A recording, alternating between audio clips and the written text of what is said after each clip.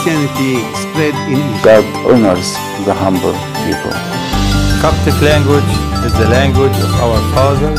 Which is enriched with a multitude of hymns. Walk by faith and not by sight.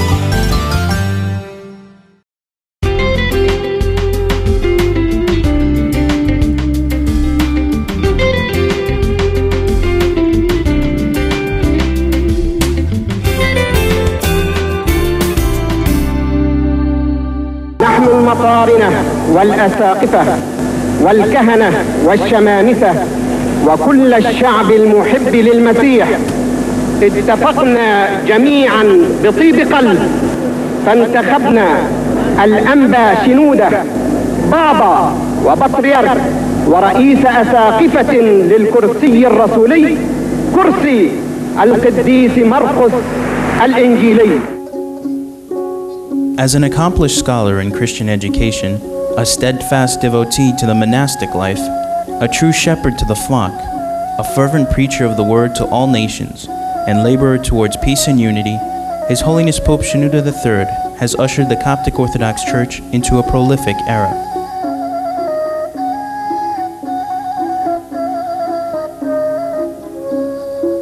A man of God his entire life, His Holiness Pope Shenouda III had a profound love for God and the Church from a very early age. By the age of 16, he was active in the Sunday school movement and later founded the youth meetings of the Coptic Orthodox Church. When His Holiness graduated from Cairo University, he joined the Coptic Orthodox Seminary and upon graduation joined the faculty of the seminary. In 1954, His Holiness chose the solitude of the Egyptian desert and the angelic life of monasticism over life in the world. As a monk and later a monk priest, Father Antonios El Soriani became a hermit and lived in a cave for a period of 6 years. In 1962, he was called by the late Pope Kyrillos VI to be consecrated Bishop of Christian Education and Dean of the Coptic Orthodox Theological Seminary. His deep spiritual and educational background has largely determined the direction of the present movements of Christian education. On November 14, 1971, after the departure of His Holiness Pope Kyrillos VI, His Grace Bishop Shenouda was consecrated as His Holiness Pope Shenouda III, 117th Pope of Alexandria and Patriarch of the See of St. Mark. A profound theologian, a gifted preacher, a talented author, and a spiritual father, His Holiness Pope Shenouda III is indeed a chosen vessel of our Lord.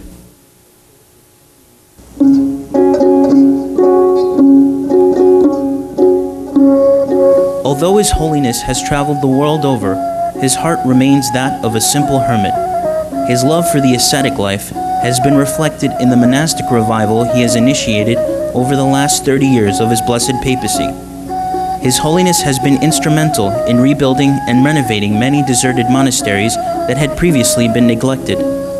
His papacy gave birth to 8 monasteries outside of Egypt, located on 4 continents: Africa, Australia, Europe, and North America. His Holiness's zeal for the ascetic life has inspired many within the Church to answer the call to consecrate their lives and serve God through the monastic life. His Holiness has also given special attention to the ministry of women in the Coptic Church. Thousands of female servants teach catechism in Sunday school, youth meetings, and family meetings. There are also women that teach in the Coptic Institute and the Biblical Institute, not to mention the many women who serve in the fields of social work, medicine, and education. By establishing an order for deaconesses, His Holiness Pope Shenouda III has significantly enhanced the role of women within the Coptic Church. His Holiness commented on the importance of women in the Church, saying, "We want girls and women to give their lives to God to serve the Church. Lay people not only accept the special service of deaconesses and consecrated girls, but also respect it and need it."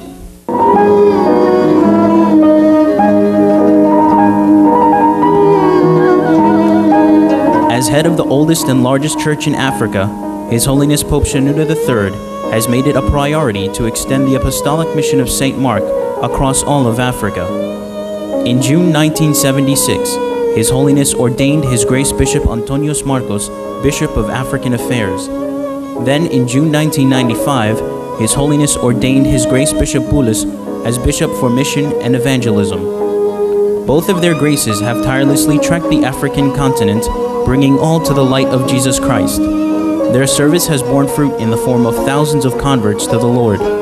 And while the African missions have flourished under the guidance of His Holiness, His love for Christ has also brought great strides in introducing the gospel to South America, the Caribbean, and Europe.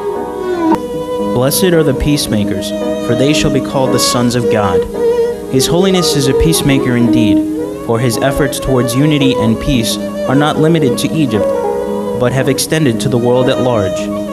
Pope Shenouda has met with various world leaders throughout the years in order to further peace and to construct what he refers to as bridges of love. On many occasions, His Holiness has spoken out advocating for the weak and called on all to act with a spirit of cooperation and unity.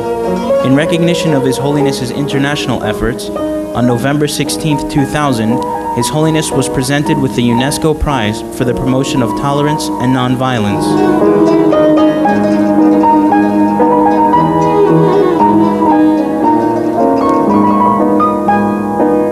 His Holiness is also well known for his deep commitment to Christian unity. In all his ecumenical endeavors, he has stood out as a great Christian leader who can be described as the Saint Athanasius of the 20th century. Over the past 30 years, His Holiness has invested tremendous time and effort to expand the role of the Coptic Orthodox Church in theological dialogues and participation in ecumenical bodies and conferences. His Holiness has emphasized that Christian unity must be founded upon a unity of faith and not upon a unity of jurisdiction. To this end, His Holiness has initiated and closely monitored theological dialogue with the Eastern Orthodox Church, Roman Catholic, Anglican and Presbyterian churches, the Swedish Church, and the World Alliance of Reformed Churches. The restoration of full communion between the two families of Orthodoxy is particularly an ecumenical priority for Pope Shenouda. Following a series of preliminary consultations, His Holiness advocated the commencement of official dialogue between the two families of Orthodoxy. In early 1985, an international commission for the inter-Orthodox theological dialogue was established. In June 1989, His Holiness chaired the conference of the commission and guided the conference in adopting the Christological formula of St. Cyril of Alexandria. On November 12, 1990, following the historic meeting of the Commission in Switzerland, His Holiness convened a special sitting of the Holy Synod, during which the Christological formula was ratified, the baptisms of the Eastern Orthodox churches were recognized, and an agreement was reached to begin the process of lifting the anathemas on the Eastern Orthodox fathers and councils. His Holiness has also worked to strengthen relations with the Catholic Church. In May 1973, His Holiness Pope Shenouda III paid a historic visit to His Holiness the late Pope Paul VI in Rome. This was the first meeting between an Alexandrian and Roman pontiff since the time of the Great Schism of 451 AD. Both popes signed a common declaration containing, among other things, a confession of common faith in the mystery of the Word incarnate. Following this historic encounter, a joint commission was established to explore the road to full intercommunication between the two apostolic churches. The efforts of the Commission produced an agreed statement on Christology, which was signed by Pope Shenouda on the 12th of February 1988. His Holiness has also included the Anglican Church in his ecumenical efforts. In October 1987, His Holiness and the former Archbishop of Canterbury, the Most Reverend Dr. Robert Runcie, signed the first ever declaration between the leaders of the Coptic Orthodox and Anglican churches expressing mutual commitment towards full unity. In March 1990, His Holiness chaired the meeting of the Oriental Orthodox Anglican Forum and stated that all dialogue should be based on biblical teachings. Fostering amicable relations with other churches has been of great significance to His Holiness. His ecumenical work is much too extensive to comprehensively discuss here. Pope Shenouda has not only worked for unity with individual churches, but has also taken leadership roles in various international ecumenical organizations. He has given particular attention to the Coptic Church's involvement in the Middle East Council of Churches and the All-Africa Conference of Churches. In February 1991, His Holiness headed a delegation of 11 members of the Coptic Orthodox Church to the 7th Assembly of the World Council of Churches in Canberra, Australia. At the conclusion of the assembly, His Holiness was elected as one of 8 presidents of the World Council of Churches, representing the Oriental Orthodox Churches and the Middle East region. In November 1994, His Holiness headed a delegation of 7 members to the Middle East Council of Churches at its assembly in Cyprus and was later elected one of the 4 presidents of the Middle East Council of Churches. In no way can this small presentation wholly encompass the full magnitude and importance of His Holiness's work. We ask that God continue to bless us for many years with the treasure that is His service.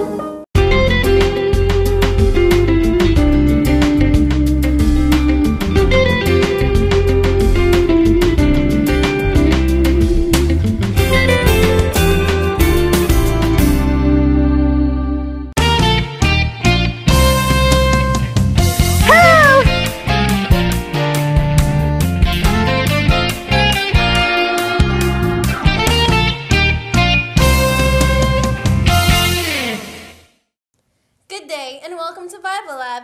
I'm Dr. Skadoodle and here with me today is my colleague Dr. Noodle. Hello! And our pet fish Sushi. And today we have an exciting demonstration for you. Yes, indeed. We're going to define faith. And our Bible verse for today comes from Hebrews chapter 11, verse 1. And St. Paul says, "Now faith is being sure of what we hope for and certain of what we do not see." Unfortunately for this segment, we will give you the materials after we're done because we don't want to spoil all the fun for you. With that said, let's take out our specimen. Here we have an ordinary, what do you call this, Dr. Noodle? I believe it's a fruit called a banana, and I thought you were the smarter one. Anyway, now let's call up on stage one of our guest visitors. Hi, Mom. Hi, ma'am. Hi, what's your name and where are you from? My name is Johnny. I'm from New York, and I'm so excited to be here. It's nice to have you with us, Johnny. Now we have a simple question for you today. Are you ready? Yes. Are you sure? Yes. Is this banana slice?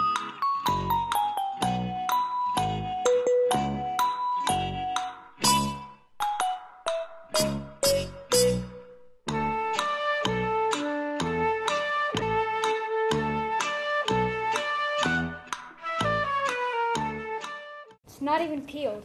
No. My final answer is no. Well, my dear John, you are wrong. Huh? As my colleague is demonstrating, this banana was strategically sliced before the show with a needle.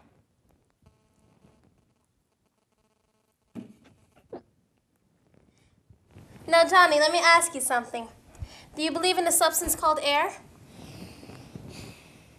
Yes. How else can we live? Well, do you see this air? No. Did you initially see a sliced banana? No. So you were certain it was whole. Yes. This, Johnny, is what St. Paul is talking about, believing without seeing. As Christians, we are asked to walk by faith and not by sight. Now let's have a bonanza.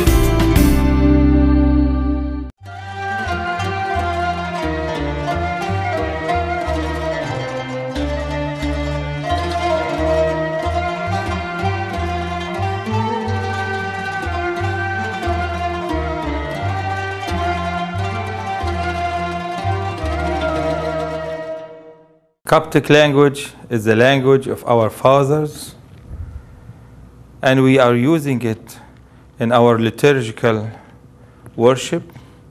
So it's very easy to learn how to read Coptic. We're going to learn how to read Coptic by first familiarize ourselves with the Coptic letters. Coptic letters are 32 letters. 25 of them are from the Latin letters, from alpha to omega, from alpha to omega, and the rest are the 7 from a demotic origin, from the chi to the T. First, let us read together, be familiarized with the Coptic alphabet. Alpha, Beta, Gamma, Delta, E, Su, Zeta, Eta, Theta, Iota, Kappa, Lambda, Mei, Nei, Xi, U, Pi, Rho, Sigma, Tav, Epsilon, Phi, Chi, Epsi, A, Shai, Phi, Chai, Huri, Ganga, Chima, T.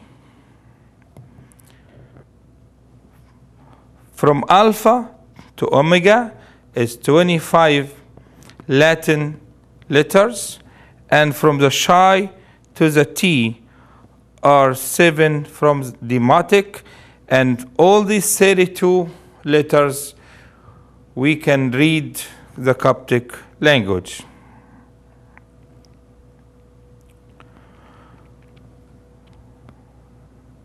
The first group of letters are groups look like English and pronounce like English. So if you know the English language, you know all these 13 letters. Alpha is like an A in English. Beta like a B in English. E like E in English. Zeta like Z in English. Iota like the I in English. Kappa like the K in English. Mei like the M in English. Nei like the N in English. O like the O. Sigma like the C. Tav like the T. O like the W. And the last one is T, which is a combine between 2 letters. The T and the I. We combine them together and it becomes T. So the I comes on top of the T and make one letter, we call it T. T or Tav plus the I or the Iota in Coptic makes up T.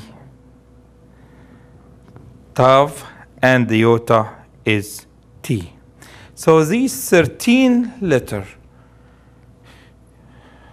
from alpha to T, 13 letters, they look like English letter and pronounce like English letters.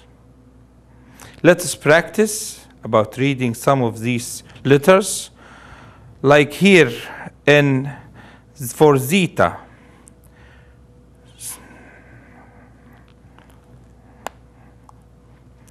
Za, Ze, Zi, Zo, Az, Ez, Iz, Oz,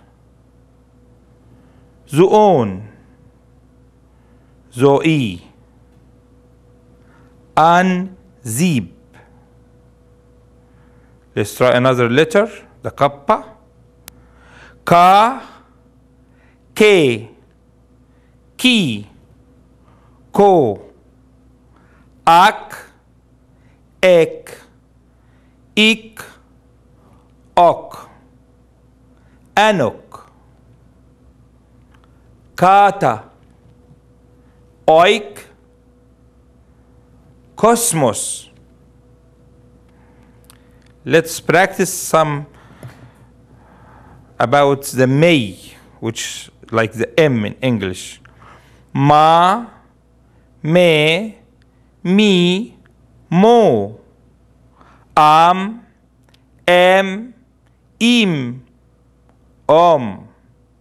Nem, nim. This is ni, same like in English. Na, ne, ni, no. An, en, in, on. Nai, nim, nem, nane. Sima. Sima in Coptic is always like S. Never comes like K sounds like car or cat in English. No, it's always like an S. Sa, se, si, so. As, es, is, os. This is a chai. If we put a sa and a chai together, sach. Sim. This letter, which look like H in English, but in Coptic is really double E. We call it eta. So in order to read this, that's an EE. Sini. Let's practice some about the tav, which is the T in English. Ta, te, ti, to. At, et, eat, ot. Tonk, tai, tote. Yot, ten. This one which look like upside down S. It's the H in Coptic. We call it huri. So that's why we say 10. 10. So now we are familiar with 13 letters out of the 32 letters which look like English. These letters look like English, pronounced like English. The alpha, the beta, the E, zeta, iota, kappa, may, nay, u, sima, tav, o, t. The vita, it could be said like a B or V. But when we do that, vita is normally like a B. But if there is a vowel letter after it, it will convert the beta from B to V. Over here it's ab, eb, ib, ob. Va, ve, vi, vo. Val, because there is a vowel letter after the beta, this will be a V. Vol. The A, which look like the W in English, it's also considered a vowel letter. Vol. P-O-weeb, Ek-O-wab, Chips. There is an exception for this, which is Tov.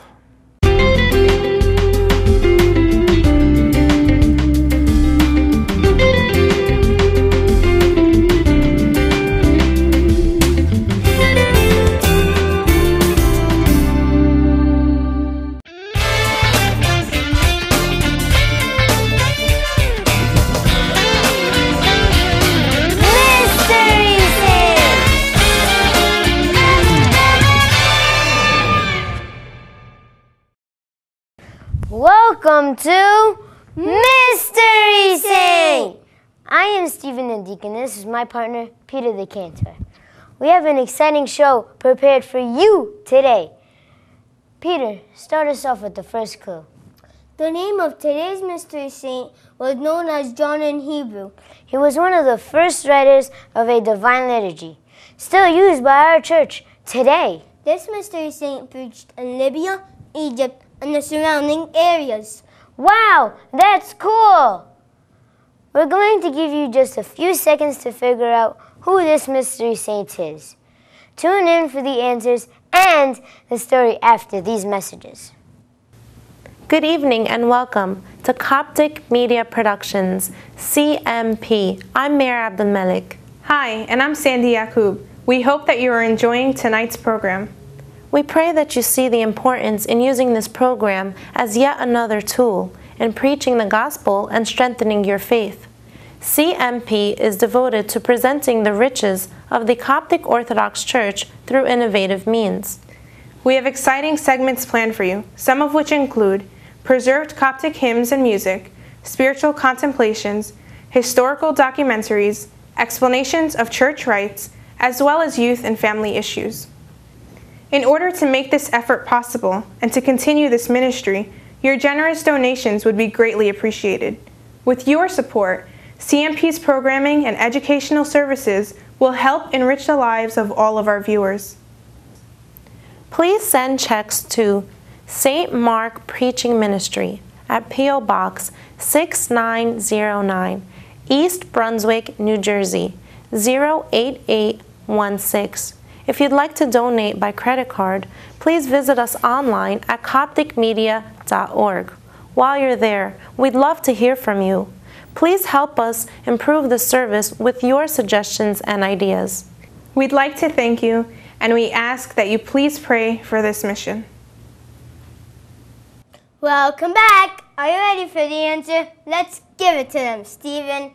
Today's mystery saint is Saint Mark, who was one of the 4 gospel writers. He was an evangelist, which means he spread the word out to many countries, including our beloved Egypt. He also was a devoted apostle of our Lord Jesus Christ. Wait, wasn't it also his house that the Last Supper took place in? Yes, dear brother Peter. And that ends our show for today.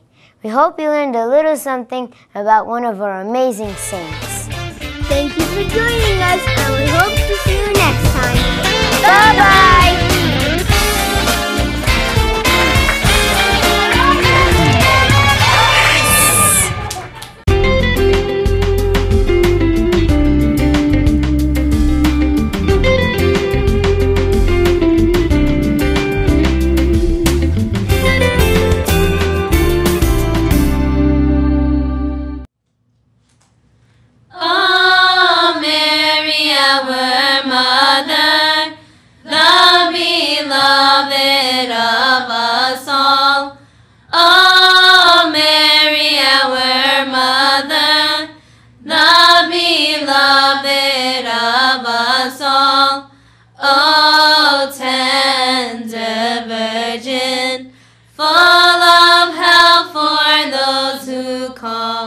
You're a symbol of purity, a guiding light of virginity. You're a symbol of purity, a guiding light of virginity. You're the merciful mother, O servant of the great Lord, O servant of the great Lord. O Mary, our mother, the beloved of us all. O Mary, our mother, the beloved of us all. O tender Virgin, full of help for those who call. You bore the beloved Son, who saved us on the cross. You bore the beloved Son, who saved us on the cross. Intercede on our behalf, that he may forgive us our sins, that he may forgive us our sins. O Mary, our mother, the beloved of us all. O Mary, our mother, the beloved of us all. O tender Virgin, full of help for those who call. We see our mother, the Virgin, the Queen, the beloved of us all. We see our mother, the Virgin, the Queen, the beloved of us all. Intercede on our behalf. Lift our prayers to the Lord. Lift our prayers to the Lord. O Mary, our mother, the beloved of us all. O Mary, our mother, the beloved of us all. O tender Virgin, full of help for those who call. You performed miracles, gave us comfort in distress. You performed miracles, gave us comfort in distress. You brought joy to the broken hearts, and healed those who suffered, and healed those who suffered. O Mary, our mother, the beloved of us all. O Mary, our mother, the beloved of us all. O tender Virgin, full of help for those who call. You're my shelter and support.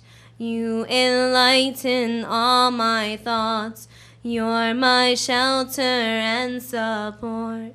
You enlighten all my thoughts.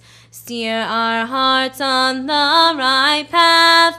Intercede for our people. Intercede for our people. O Mary, our mother, the beloved of us all. O Mary, our mother, the beloved of us all. O tender Virgin, full of help for those who call.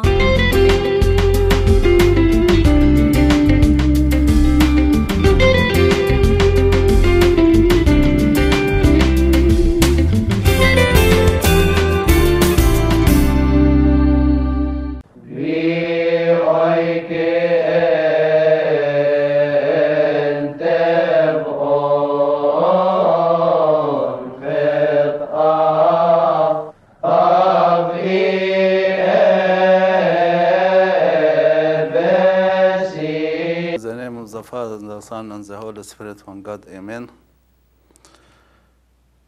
We read with the blessings of God from the Gospel of St. Matthew, chapter 20, starting from verse 20.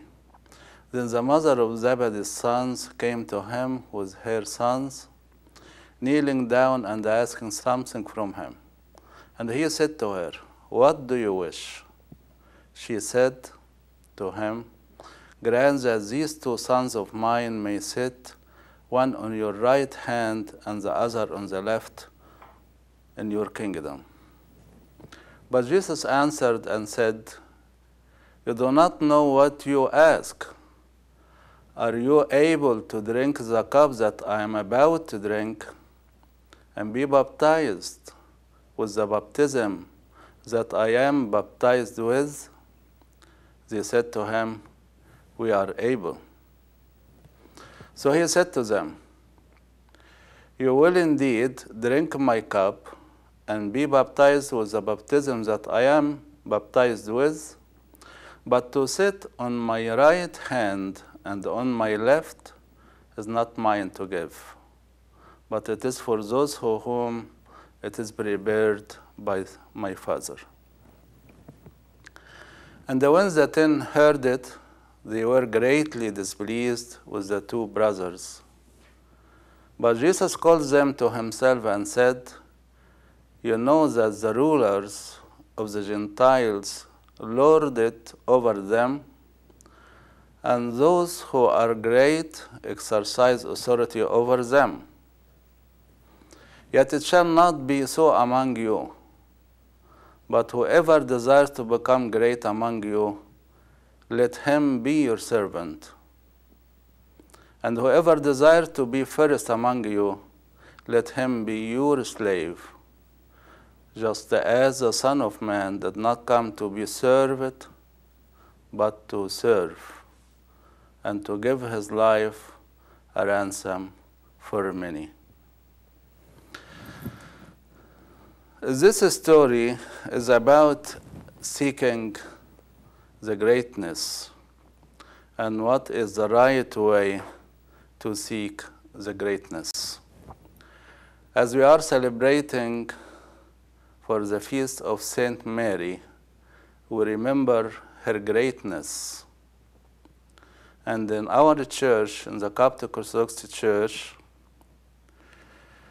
we always mention the greatness of Saint Mary, as in the midnight praise, there is a saying says, "Your greatness, O Mary, the undefiled Virgin, is likened to the height of the palm tree spoken by Solomon." You may wonder, what are the reasons of Saint Mary's greatness, and what are the way to become a great person? So we'll talk about 4 points. Number 1, what greatness do you seek? And number 2, who makes you great? And number 3, what is the way of greatness? And number 4, why this way? Number 1, what greatness do you seek? You may ask, are there kinds of greatness? Yes, there are many kinds of greatness. But what kind of greatness you seek? When the mother of the sons of Zebedee came to Jesus, the Lord answered them, saying, "You do not know what you are asking. Are you serious about what you are asking for, to be at the right hand and the left hand in my glory? Or what kind of greatness you are looking for, you are seeking for?" There is a kind of greatness, worldly greatness. This kind of greatness is the authority and the wealth, the worldly wealth. As our Lord Jesus Christ said to them, "You know that the rulers of the Gentiles lord it over them, and their high officials exercise authority over them. Not so with you." So this kind of greatness is not acceptable by our Lord Jesus Christ. He warned them not to seek this kind of authorized greatness, or as the Gentiles do. Some people also may look to greatness in doing miracles. Even this is not the kind of greatness that our Lord Jesus Christ is telling us to seek. We should not seek to be miracle performers. If God gave us a gift to do miracles, this is a gift from God, and we should be thankful for. But otherwise, we should not seek for such kind of greatness. In Matthew 7:22 to 23, many will say to me on that day, Lord, Lord, did we not prophesy in your name, and in your name drive out demons and perform many miracles? Then I will tell them plainly, I never knew you. Away from me, you evildoers. Amazing to find a group of people who are performing miracles in the name of the Lord, and at the end, the Lord tells them, away from me, I do not know you. You are evildoers. So this is not a kind of greatness that we should seek for. Also, the holy priesthood. The holy priesthood is a grace from God, but we should not go behind it, or we should not seek priesthood just to attain greatness or just to take honor. And this St. Paul said about in Hebrews 5:4-5, no one takes this honor upon himself. He must be called by God. If God called you for priesthood, this is something from God, just as Aaron was. So Christ also did not take upon himself the glory of becoming a high priest, but God said to him, you are my son, today I have become your father. So the priesthood is not something you desire for just to attain greatness. The book of Luke, the Gospel of St. Luke, we hear the archangel saying about St. John the Baptist that he will be great in the sight of the Lord. Actually, this is the kind of greatness that we should look for, to be great in the sight of the Lord. He is never to take wine or other fermented drink, and he will be filled with the Holy Spirit even from birth. He is away from any kind of vain greatness. He is away from feeling of self-greatness due drinking wine or other fermented drink. But he is great in the sight of the Lord, and he is filled by the Holy Spirit.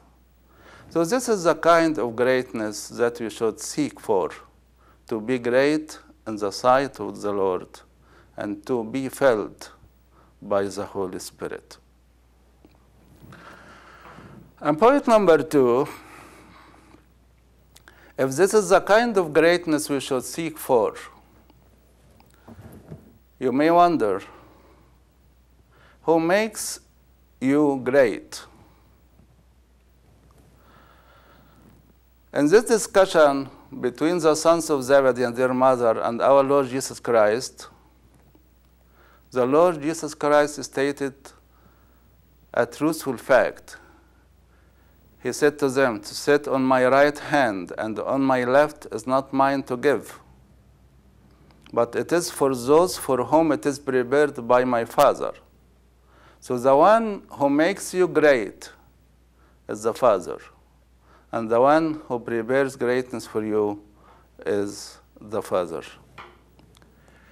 Even our Lord Jesus Christ, he said about himself, if I glorify myself, my glory means nothing. My Father, whom you claim as your God, is the one who glorifies me.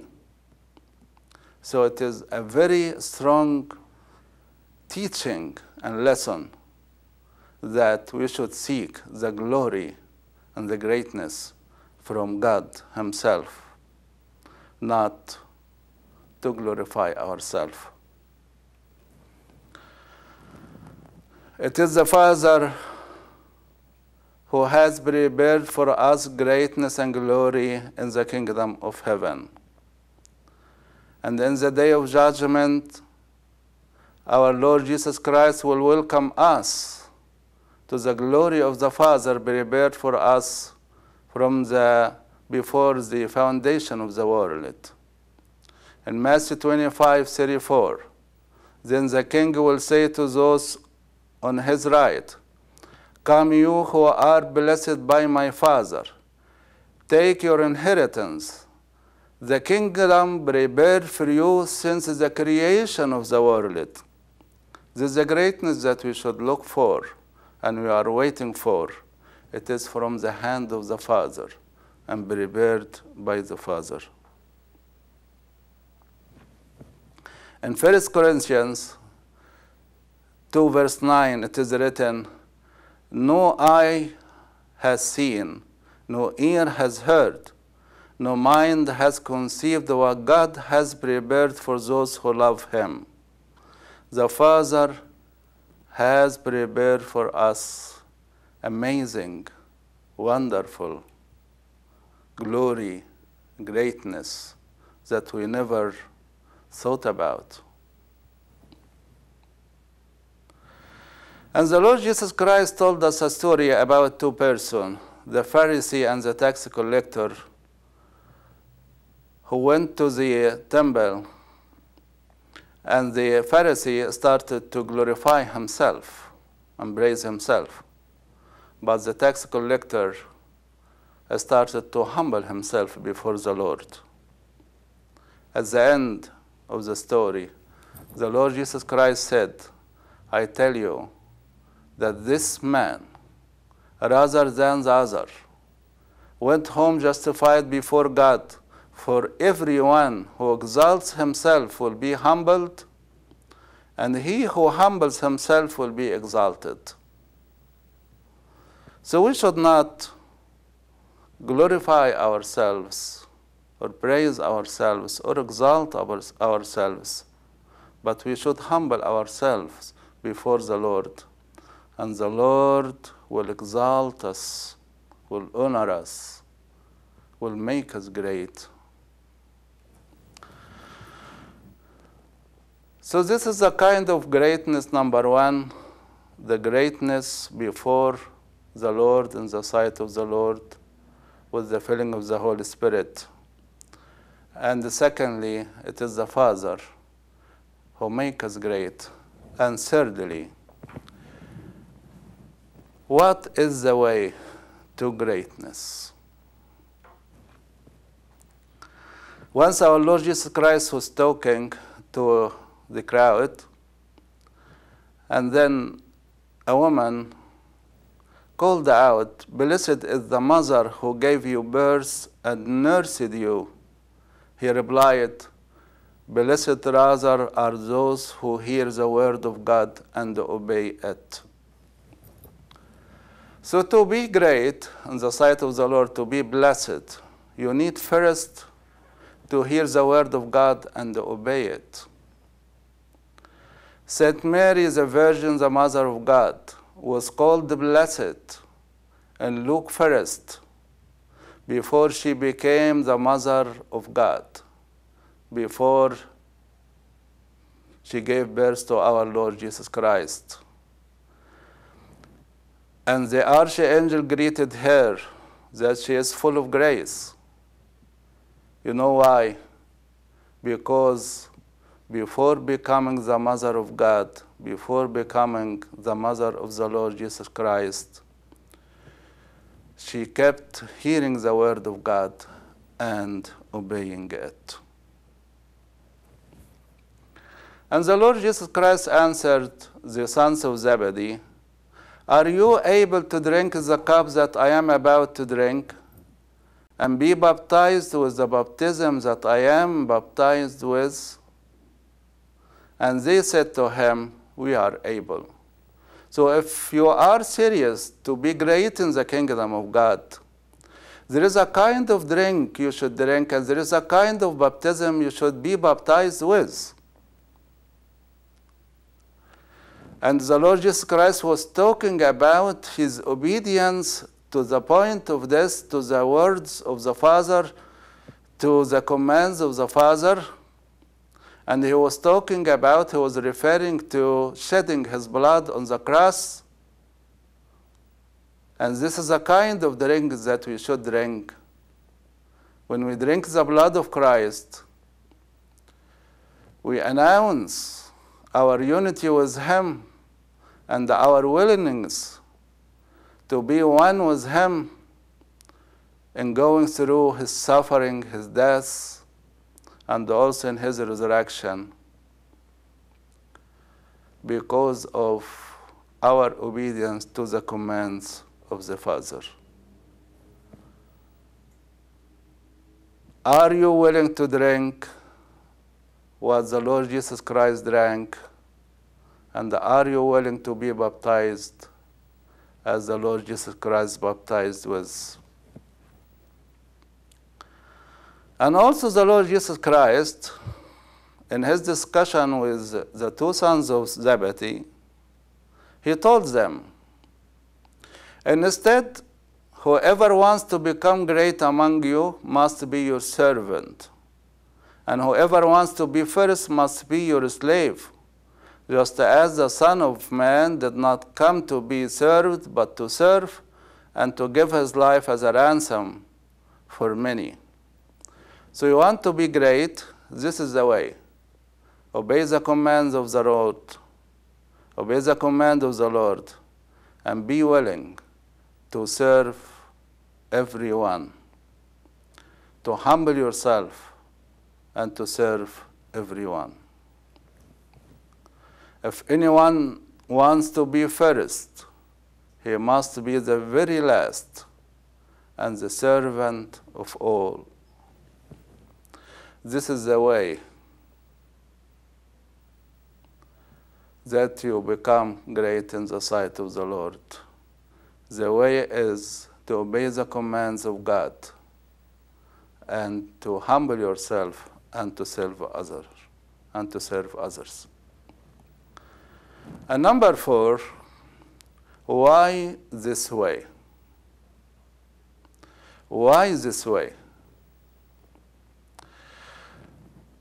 This way because the Lord Jesus Christ said, for everyone who exalts himself will be humbled, and he who humbles himself will be exalted. And Saint Mary, in her song at the house of Elizabeth, said, he has performed mighty deeds with his arms.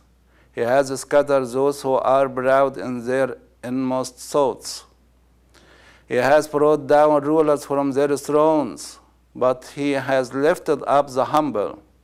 He has filled the hungry with good things, but has sent the rich away empty. God is always against the pride. And because of this fact, this is the way to be great in the sight of the Lord, is to humble yourself and to obey his command, because he always against the pride. He has brought down rulers from their thrones, but has lifted up the humble. And God looked to the humble. God opposes the proud, but gives grace to the humble. So when you humble yourself, you will have the grace of God to be great. And also because pride is a reason for division. Pride only breeds quarrels, but wisdom is found in those who take advice. So if you follow your pride, the result is destruction of your life, because pride breeds quarrels. And in Proverbs 18:12, before his downfall, a man's heart is proud, but humility comes before honor. And this lesson we see it strongly in the life of Saint Mary, the Mother of God. And Saint Mary mentions this fact in her song. She said, "He has regarded the lovely state of his maidservant, for behold, henceforth all generations will call me blessed." It is because of her humbleness that the Lord regarded her, that the Lord bestowed his grace upon her. And finally, this is the command of St. Paul to everyone who seeks greatness, who seeks the glory of God. In his epistle to the Philippians, chapter 2, verses 5 to 11, your attitude should be the same as that of Jesus Christ, who being in the very nature God, did not consider equality with God something to be grasped, but made himself nothing, taking the very nature of a servant, being made in human likeness, and being found in the appearance as a man, he humbled himself and became obedient to death, even death on the cross.